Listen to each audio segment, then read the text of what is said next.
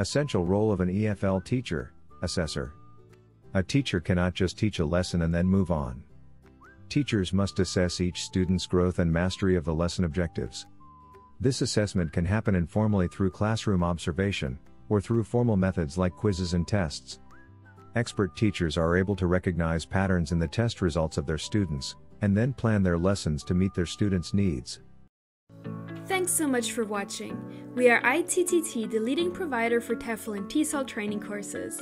If you like this video, please subscribe by clicking that button down here and click on any of the videos here on the left for more interesting teaching tips for getting certified to teach English abroad and online.